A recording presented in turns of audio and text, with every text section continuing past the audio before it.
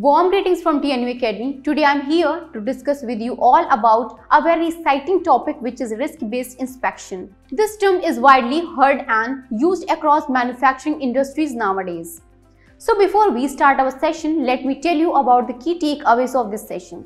At the end of this session, you will be able to understand what is risk-based inspection, what are the objectives of risk-based inspection, critical factors of risk-based inspection, how does the risk-based inspection work, benefits of risk-based inspection, and the last one is where risk-based inspections are used.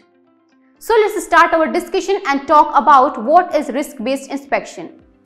The risk-based inspection (RBI) was introduced by the American Petroleum Institute (API) as API PUBL 581. It had three primary goals: define quantity and rank of the risk of process equipment failure in order to target the most essential components in a process plant, reviewing safety, environmental and business related risks in an economical manner, reducing the likelihood and consequence of failure by allocating inspection resources to equipment carry high risk.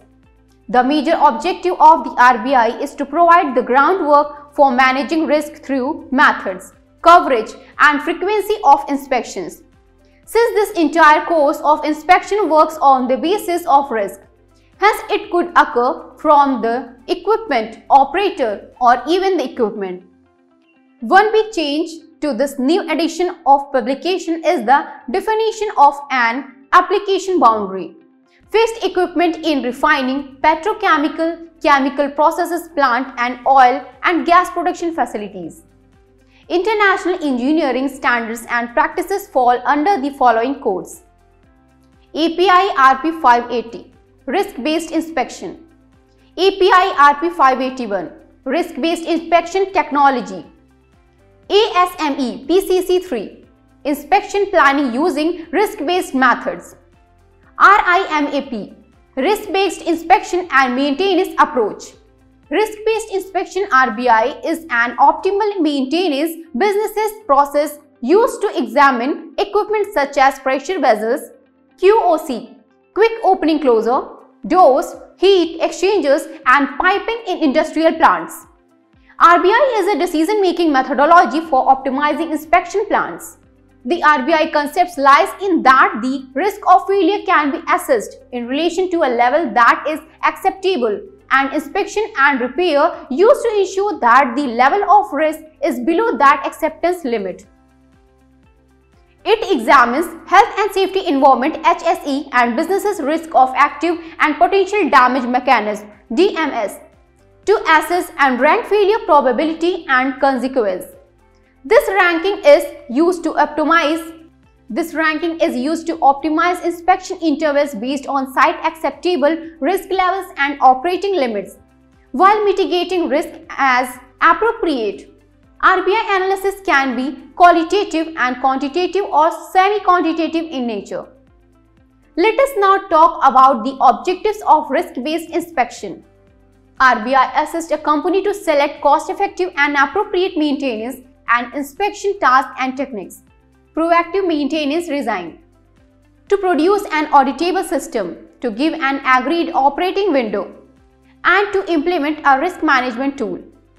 The objectives of RBI include: the first one is to improve risk management results. The second one is to provide a holistic, interdependent approach for managing risk. The third one is to apply a strategy of doing what is needed for safeguarding integrity and improving reliability and availability of the asset by planning and executing those inspections that are needed. The fourth one is to reduce inspection and shutdowns and provide longer run length without compromising safety or reliability. The fifth one is to safeguard integrity. Sixth one is to reduce the risk of failures. The seventh one is to increase plant availability and reduce unplanned outages. The eighth one is to provide a flexible technique able to continuously improve and adapt to changing risk. The ninth one is to ensure inspection techniques and methods consider potential failure modes. So let us now talk about critical factor of risk-based inspection. There are two critical factors of risk analysis for RBI. First is the probability of failure POF. There are two critical factors of risk analysis for RBI. First is the probability of failure POF assessment, through which the company evaluates the likelihood of failure due to damage, deterioration or degradation. The second factor is consequence of failure COF, that represents how much it would cost if particular equipment or machinery breaks down. Let's learn about these two critical factors in detail. Probability of failure POF. In the RBI theory, risk comprises of two parts, the first of which is probability of failure POF.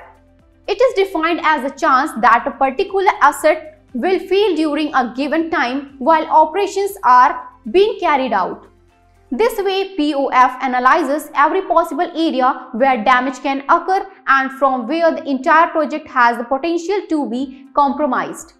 POF is calculated for individual equipment by examining the potential damage mechanism which it may be susceptible to. Consequence of failure COF. The second part of the RBI theory is the consequence of failure COF, which estimates failure consequences arising from faulty or damaged mechanism or part of a system. The purpose of the COF is to categorize assets based on the potential failure significance. These are categorized in the three groups: health and safety impacts, environmental impacts, and business impacts. The overall risk is then defined as the combination of these factors, probability and consequence. So we will now move forward and talk about how risk-based inspection works. In the first step of risk-based approach, inspectors have to collect information about the organization's equipment and machinery. They should focus on aspects like the type of potential damages, error, frequency rate, or the place where malfunctions occur. There are three basic approaches to the data collect for RBI. Qualitative takes into consideration descriptive data based on the judgment and experience of inspectors. Quantitative, inspectors base their assessment on statistics and probability. Semi-quantitative organizations use both approaches, qualitative and quantitative. In risk analysis, in the next step, companies proceed with the risk analysis itself, taking the probability POF and consequence of failure into consideration. After this assessment, companies see which inventory can pose the highest financial and safety risk. Therefore, organizations can focus on these assets and flexibly adjust their inspection and maintenance plans. The overall goal is to mitigate the number of critical failures by optimizing maintenance activities for high-risk equipment and saving resources on low-risk assets. We will now discuss and learn about the key benefits of risk-based inspection. There are several advantages to risk-based inspection over reactive approaches. Improving risk management by regular risk analysis, assessment and its mitigate. Minimizing downtimes by preventing critical malfunctions. Saving money by deploying a more efficient inspection plan and reducing unplanned outages. Optimizing workforce resources by eliminating unnecessary inspections.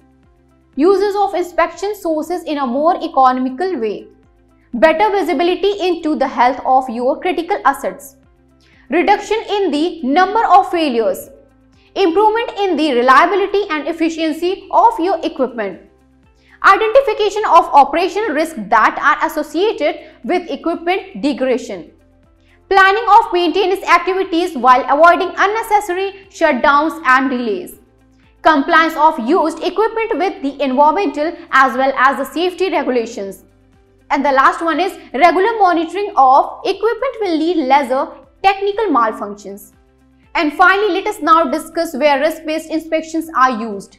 In the API RP 581 documentation, API defines for which areas is the RBI methodology intended. It specifies quantitative procedures for fixed equipment in refining, petrochemical plants, chemical processes plants, oil and gas production facilities, The principal focus on equipment like pressurized fixed equipment, pressure vessels, piping, tankage, pressure relief devices, and heat exchanger tube bundles. So we have now come to the conclusion of this session. In case you have any questions on what we have discussed today, please put them in the comment section of the video and we will be really happy answering them. Till we meet next, it's best wishes from TNV Academy. Thank you.